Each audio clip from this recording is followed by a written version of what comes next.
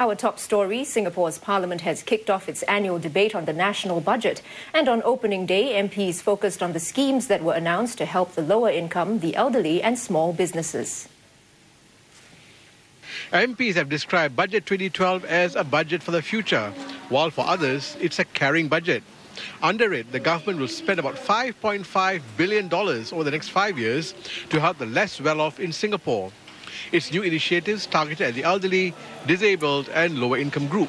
So it was no surprise that in nearly every speech delivered today, the plight of two groups of Singaporeans, the elderly and the low-income, were addressed.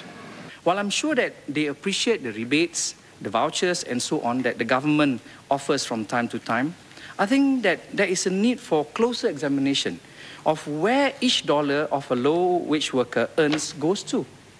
In this budget, the Finance Minister course-corrected to ensure that our poor, elderly and disabled are not stuck in isolated pockets of poverty in our island of prosperity. Let us all agree to never allow the formation of a permanent underclass.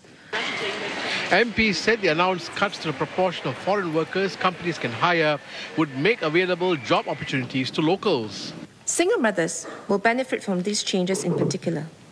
Since they have to shoulder both work and family responsibility on their own, many need a workplace that provides flexible work arrangements while bringing home a regular income. Also welcomed the government's decision to increase the CPF contributions for older workers from the 1st of September this year. MPs say for businesses there are two concerns from the feedback received. First, in the light of the current economic climate, businesses are concerned about the cost of doing business in Singapore, among them, land costs. The second area of concern is a bigger one, the tightening of the quotas for the hiring of foreign workers.